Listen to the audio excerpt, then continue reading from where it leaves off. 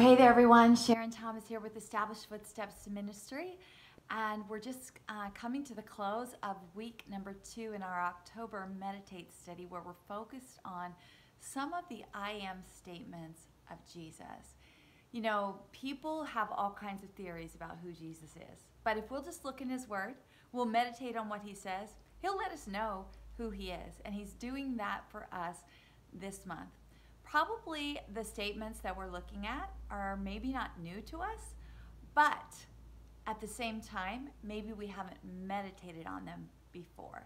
And so my prayer is that the Lord is just helping us to get to know himself better and better as we are giving ourselves to the movements of this meditation on these amazing statements that Jesus makes. And this week, you know, we've been looking at the statement where Jesus says in John chapter 8, verse 12, I am the light of the world. I am the light of the world. So I want to spend a little bit of time with you today talking about that. We want to move through these passages in multiple ways, and one of those is listening.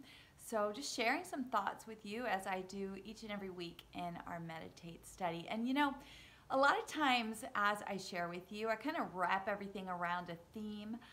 Today, what I really just want to do is to speak into multiple of things from our meditation over this past week. So the first one, and there's 3 things, and there'll be multiple things within the 3, okay? But for the first one, it would be this, a connection to what preceded the statement that Jesus made, that he is the light, or when he said, I am the light of the world. And the reason I want to do that is because in verse 12, it begins this way, again, therefore. I think that John is making careful dedication to connecting things together in the gospel. And so he's saying, okay, again, I want to point you back to what just happened, and now you'll understand what I'm getting ready to tell you. And it's so important that we read scripture with that connectivity, that we don't just pull things out in and of themselves. But there was something really important that had just taken place. And in your movement sheet, I encouraged you to go back and read that during the ponder time. And you saw that it was that account of this adulterous woman that the Pharisees had brought in before Jesus very early in the morning, and, you know, basically thrown her down at his feet. And they were using her as a pawn to trap Jesus, to trick Jesus, and it all backfired on them because he just shone out this amazing light and just, you know, exposed and healed and revealed and brought forth truth and all kinds of things. And I'm sure that you saw a lot as you were actually looking at that. But I want to mention several things from that account that connect to what Jesus says when he says, I am the light of the world. First of all, I don't know if you caught this or not, but it says in verse 2 of chapter 8 in John, and early in the morning he came again into the temple. You know, sometimes it's that early morning hour when we wake up and the sun's supposed to be shining, but it is a really dark day. Like before we even get out of bed and, you know, the darkness is clouding around. Now the sun can be shining on the outside, but inwardly we are just in a dark place. And those are the days that we need the new mercies of God. We need the sunrise from on high, Jesus himself. That's one of his names in scripture. And he's the sunrise from on high. And we need him to shine into the darkness. You know, here came these men, these Pharisees, thinking they were going to expose Jesus. And they brought this woman and threw her darkness down in front of them. And Jesus takes care of this situation in a completely different way. For this woman, this was probably one of the darkest days, if not the darkest morning she had ever had. And yet the sunrise from on high was getting ready to shine his mercies all over her. And for these men, they were probably thinking, oh, we've got him now. And yet Jesus' light pierces right into their sin and exposes them. And we'll talk about that a little bit more. But another thing that I wanted to note from this account was really two things: that he wrote truth and then he spoke truth. And that really just kind of caught my eye as I was meditating. That first he wrote it and then he spoke it. And then he wrote again and then he spoke it. And that's exactly what he's done for us. He wrote the truth, and then by the Holy Spirit, he speaks it into our lives. He illumines this word of God that we're meditating upon in our lives. And so one of the ways that he is the light of the world to us is through his word, through what he says. That's one of the ways that he shines the brightest. And so we've got to be in his word. And I just always want to take every opportunity to affirm that in you as you are meditating and giving your time and your affection and your energy to being in the word of God. That is so important because Jesus has written this word for us. The Bible is very clear that man did not write the pages of Scripture, but the Holy Spirit moved men's hands along, and they were writing God's word. So he wrote this word. And now he illumines it for us as we give ourselves to it and give the Holy Spirit that space and that ear to lean in and talk to us. So I thought that was really, really important for us to note. As well, I wanted to note these two things about this connection to what preceded our actual verses. First of all, he saw into the darkness of their hearts, and his light it exposed them. And it pierced through them. Now, we don't know exactly what he wrote here, and there are a lot of different theories about that. I think the one that I like the most is that Jesus would have written down the names of their mistresses. See, it's common understanding among many who study the Scripture in deep ways that many of the Pharisees, they did not have pure lives sexually, that they had mistresses. They were quick to point the finger of adultery, and yet it was going on in their own lives. And we see that very thing today. Sadly enough, we do. We've all could bring up probably several people that we've known who, were trying to lead the way for God, and then in their own lives, the very things they were accusing others of and calling down, condemnation on them for, they were doing in the darkness. And we know maybe not every one of these Pharisees was doing that. We don't know for sure if any of them were, but it was a common thing that happened among them. And so here they are bringing this woman with this accusation and ready to stone her. And Jesus' light just pierces right through the darkness. And like I said, the explanation that I tend to lean into the most is that he, one by one, wrote down the names of their mistresses and just exposed their hearts, exposed their evil deeds. He didn't have to say much. Now, we don't know if that's true or not. We don't know exactly what he wrote, but whatever he wrote caused these men to be quiet. These men who were so boisterous and who were quick to accuse and quick to speak their opinion, they didn't really say anything. The Bible tells us that one by one, they began to go out, beginning with the older ones. And I think Jesus just went down the line of authority, and he just wrote it out. He exposed them in some way. And they left one by one, not as a mob, not as a group, but individually exposed. The light of Christ exposed their darkness. And then secondly, he saw into the darkness of this woman's heart. There were things going on that were dark, that shouldn't have been happening in her life, but his light healed her. His light healed her. What did he say to her? He said, "Neither do I condemn you. Go your way, and from now on, sin no more." He gave her the opportunity to walk in his light. Now, we don't know if she did or if she didn't, but he gave her the opportunity for that, which brings me to the second thing that I really want to talk to you about. And that would be the things that light does along with the word follow. Along with the word follow. See, let's look at the word follow first.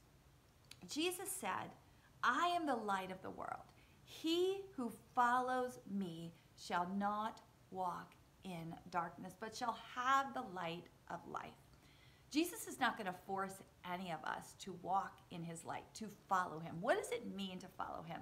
I did a little digging into the original language of the word follow, and it actually means to join someone as an attendant, but it also means to side with his party. So if you're following someone, you're joining someone as their attendant to serve them, to come alongside them, but you're also siding with their side, getting with their party, the party of truth, the party of light and life, as it would be with Jesus.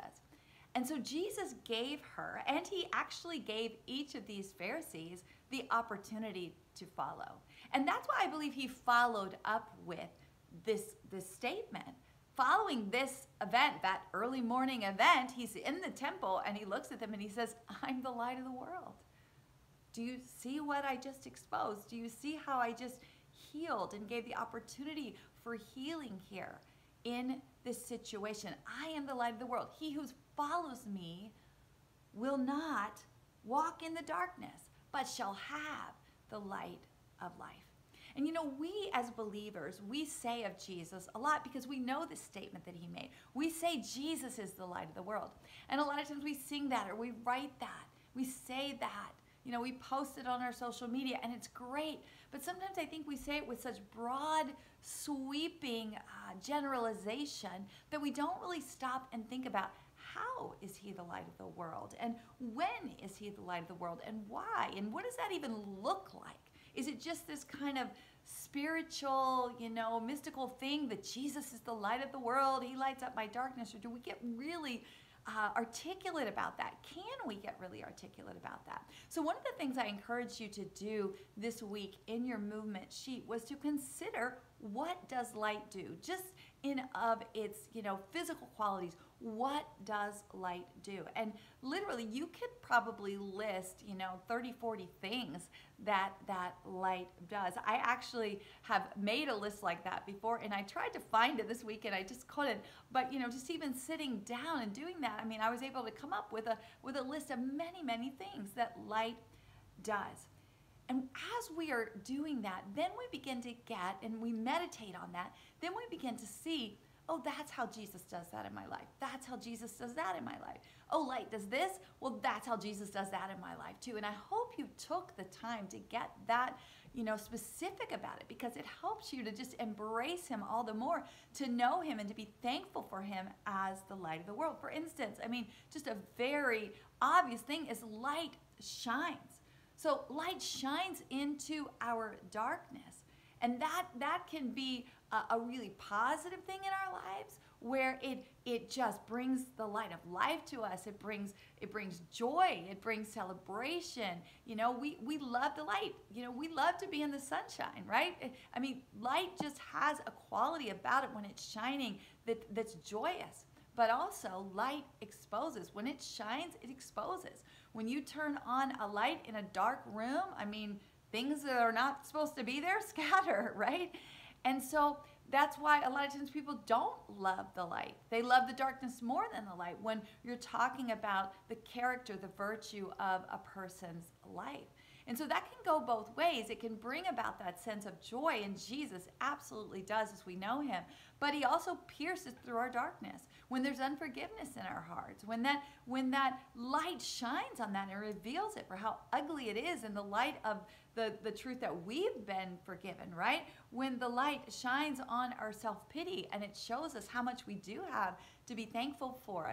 There is a correcting and a piercing of that shining as well. So many things to consider as we're in relationship with Jesus and thinking about what light does. Another thing is that light removes fear. When a child is scared at night, you turn on the light, right?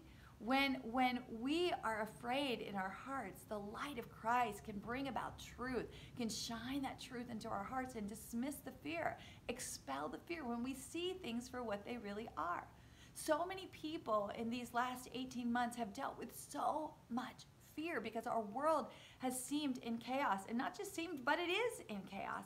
And yet, when Jesus turns on the light in our lives and he reminds us that he upholds all things by the word of his power, that he is the light of the world, that he is still on the throne, that he has a plan from beginning to end, and he will never be thwarted.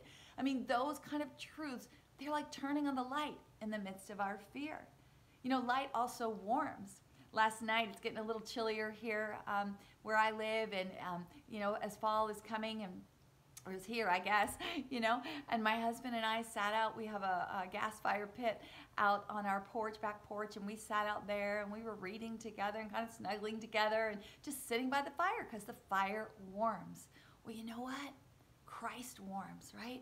Sometimes we can have such a cold heart, and Christ's heart for us, the way he shines into us, can literally warm our hearts, can bring about that sense of warmth and love in our lives. The light leads. I mean, how many times have you walked with a flashlight to light your way so you can see what's in front of you? When we walk with Jesus, when we follow him, when we side with him, right? When we determine we want to do things your way, well, we've got that leading of the Holy Spirit through Christ in our lives. And, you know, so many different things that light does.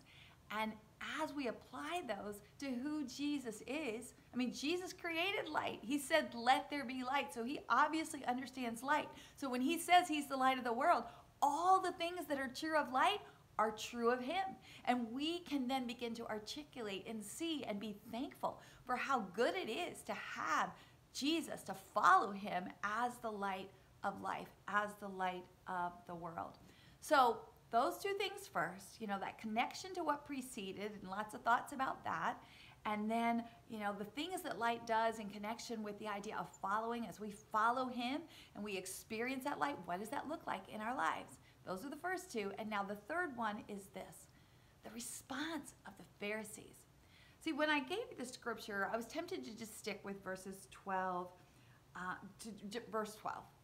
But I knew the Lord really wanted us to continue on through 18, because there is something there that I think we need to see as we meditate upon Jesus being the light of the world and the light of our world. See, the Pharisees looked right back at Jesus and they said these words in verse 13. You're bearing witness of yourself. And then they said this. I think these are some very sad words. Your witness is not true. Your witness is not true. Can you imagine standing in front of Jesus and saying, your witness isn't true? What you're saying about yourself, that's a lie. It's not true. I can't imagine doing that. And yet at the same time, the light of Jesus, as I meditated upon this, pierced through my own heart and said, but you have done that at times. When I tell you that I'm the light of your world, sometimes you look back at me and say, that's not true. Yeah, but what about this or that? So we may not say those exact words, your witness is not true, but the attitude of our heart, the posture of our heart, our questions that come back like, yeah, but what about this?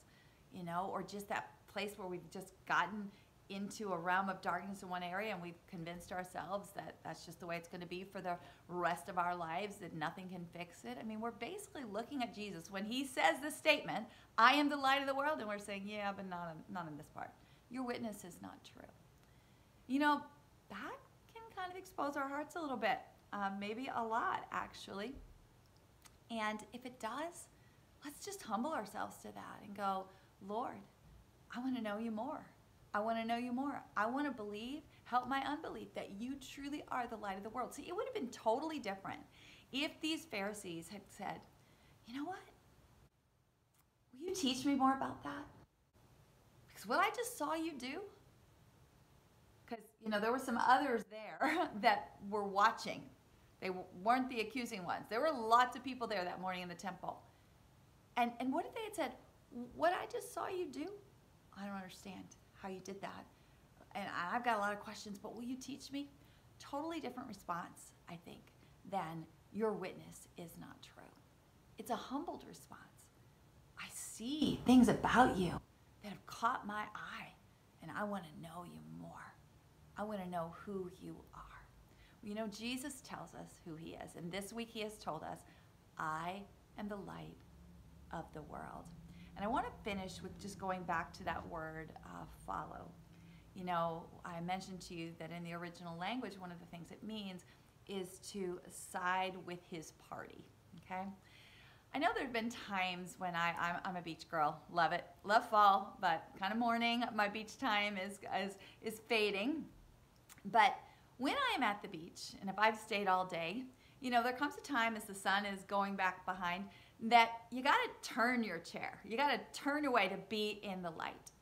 And I just want to encourage you, do whatever you can to turn your chair, to turn your life, to be in his party, to side with his party, to get in that side where you are following Jesus hard and fast. You're leaning into him, even the places where you don't even fully understand him. That you lean in and you say, teach me more about that. And I believe he will. All over Scripture, he says, I am. And then he gives us truth so that we can know who he is. We're looking at those scriptures this month, and we still have several, or a couple more to go, I should say, a couple more to go. And so I pray that you're getting to know Jesus better. You're drawing closer to him as you're meditating in these ways, and that's just going to continue. Reach out if you have questions, comments, things you want to share. We always love hearing from you. I hope you have a wonderful day, and I'll be in touch again soon. See you.